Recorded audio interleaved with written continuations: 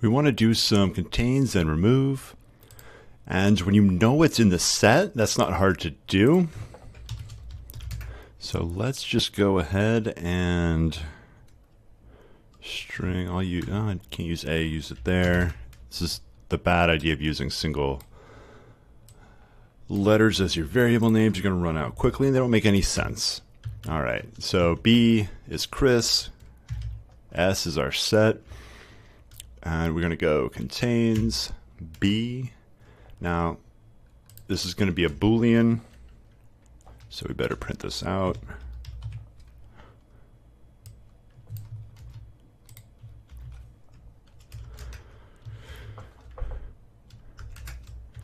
I concatenate that. I do want to put the actual B value in here.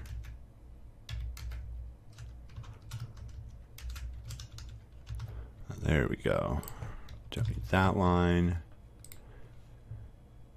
Uh-oh, where's our... Oh, all right, settle down. We're not there yet. All right, so S contains Chris, true. Okay, so that works if you already know what's in there, but maybe you don't know what's in there and you want to just get a random element out. You know that there are things in there. You can check the size. So let's write a method that's going to get a random element out.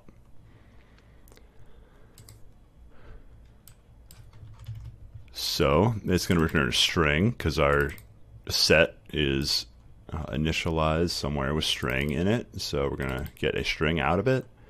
I passed the set S is declared inside the main method, so it's not accessible unless we pass it as a parameter. So I'm going to pass the parameter S to the getRandom method. What we're going to do is actually really similar to what we did before. I'm now going to push that inside the getRandom, but I'm going to do something a little bit different here. Int I equals 0. Oh, jeez.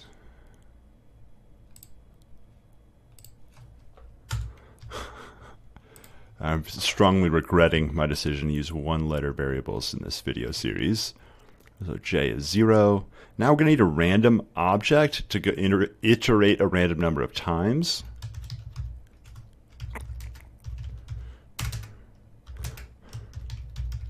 I realize I'm violating my one-letter variable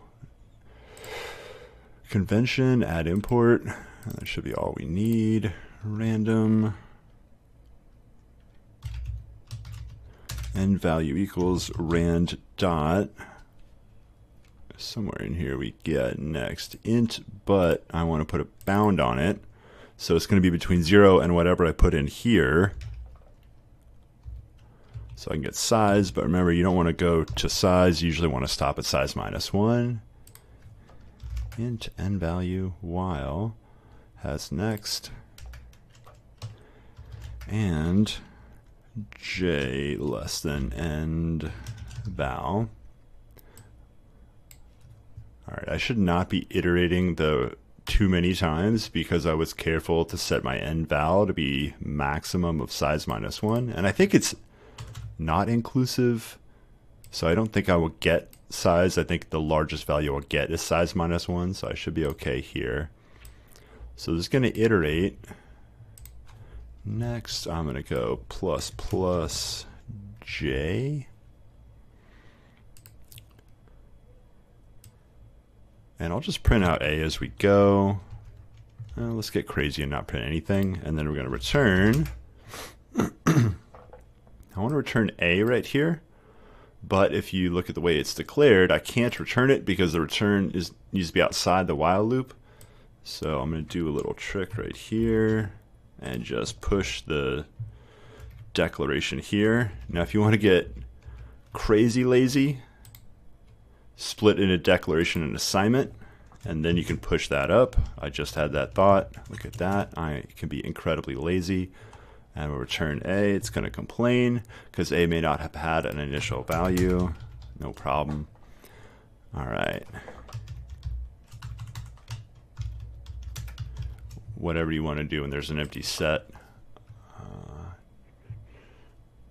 All right, so we'll get empty set if there's an empty set. All right, let's go ahead and use this now. So instead of setting b equal to Chris, let's do string b equals get, what did I call that thing? Get random. And sending it S.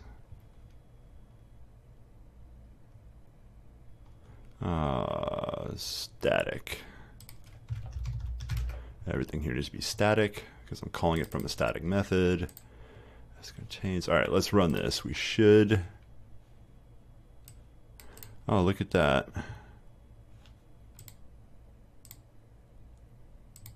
That's weird.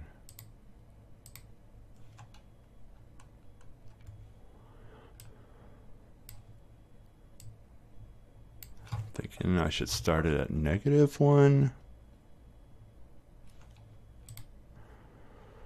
So we got Chris, Rosa, Nicole, Chris, Nicole, Jan. Okay, good. We got all 4.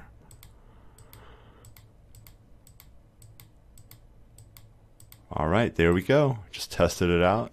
So here's my get random. Again, I use an iterator, which is sort of like almost, it gives a natural ordering. I shouldn't say the word natural. It gives an order to the elements so that you can go through it. And I went through it a random number of times. And at a certain number, whatever this random value was, is when I stopped. So this is how you can get a random value out of a set. And notice I didn't start out knowing any elements inside this set. So I can do contains. I can also remove. And none of this should be surprising. Let's go duplicate that. Do another sout. Removing. And we're going to go with remove B. Oh, I guessed right. B is that random value we're getting. Removing plus B, and then we'll see the result on the screen. All right.